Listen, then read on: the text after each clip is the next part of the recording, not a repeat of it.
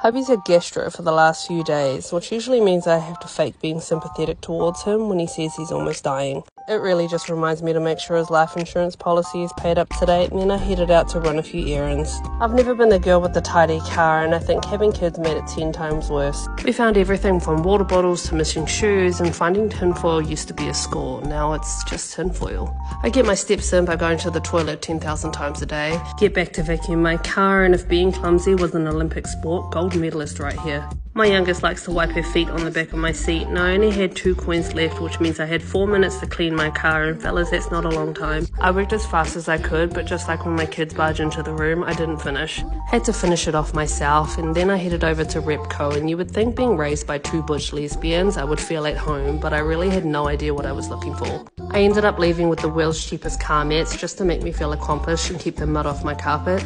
And when I got home, I saw the perfect opportunity to claim my mum's will early. Turns out she doesn't have any heart problems yet, and if you think the internet has some strong opinions, try having lunch with aunties.